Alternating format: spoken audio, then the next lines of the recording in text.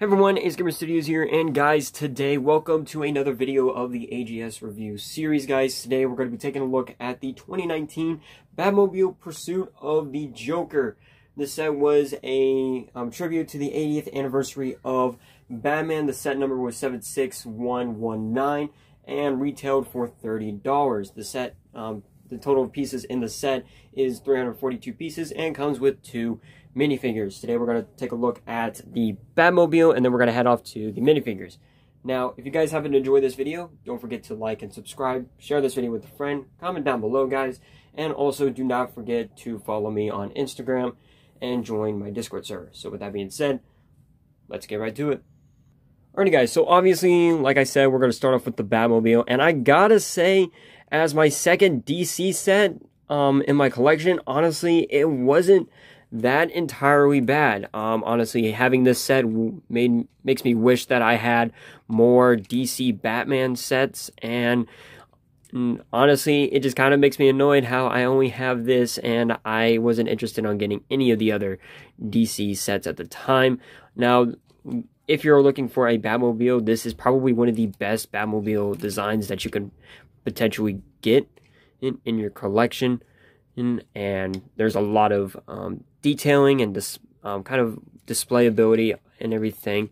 You got the back engine here, which has a pretty interesting detailing and everything. You could put a fire piece right here and everything, and every time you will basically move this, it turns this and it will move the fire in a circle, which is pretty cool. There's also a stud shooter function with the set, but I do not have the stud shooters on there because I am not risking losing them. And the cockpit of the Batmobile is actually pretty interesting. Honestly, I figured there would have been a little bit more detailing or an actual seat in the set, but it does kind of make sense because obviously you got Batman's cowl and everything, and it's a little bit bigger, so you can simply just fit Batman in here. Okay, I was finally able to get Batman in there, but simply you can do that, put it in, and put it, close the top, and just simply drive around. And honestly, it is kind of fun just doing that. So anyhow, that is the Batmobile. Honestly, a very solid build. Now let's take a look at the minifigures. Now, starting off with the Clown Prince of Crime, we have the Joker. Now, from my understanding, this is the same Joker from pretty much every single DC Batman set that we have received. There's nothing really interesting about him. Now, what I do find pretty interesting, though, is that he does remind me a lot about the Joker from the Michael Keaton, Tim Burton films, especially the one where he's in the Michael Keaton film where he ends up dying and everything. I think that's the only film that Joker is represented in that Batman trilogy, but honestly, I really do like it. I kind of wish he had there was a newer Joker with a little bit of extra hair on it, and the second facial expression is with him giving a smirk. So, honestly, really neat minifigure to have, and obviously, if you do not have a Joker, I mean, at this point, you should already have one. Do go get one. So, let's take a look at the Dark Knight.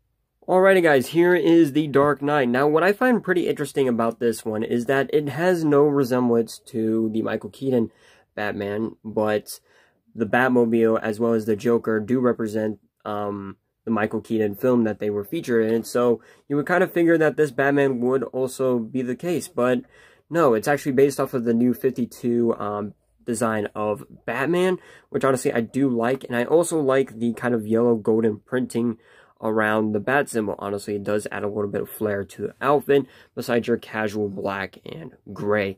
Now, Batman does feature a extra facial expression where he's giving a smirk, but I rather prefer the serious face. I mean, Batman's always serious, and he doesn't normally give any smirks unless you're watching the Lego Batman movie. So, anyhow, those are the minifigures. I really do like this, and I hope to get more Batman-related minifigures similar to this, especially when it comes to the DCEU. So, anyhow, let's end this video. Alrighty guys, so that is the review of the 2019 Batmobile. I hope you guys enjoyed this review. I do really like this set. I do recommend getting it. I'm going to give this set a rating, a 7.5 out of 10. Honestly, this was a very enjoyable build, but after building the Wonder Woman 1984 set and then coming to this, honestly, it wasn't that exciting for me. But I do recommend getting this set. I believe the set is still out on stock. If not, you can go check eBay or Bricklink. You'll probably find this set for a pretty reasonable price. So anyhow, guys, I hope you guys enjoyed this video, and I will see you all next time. Peace out.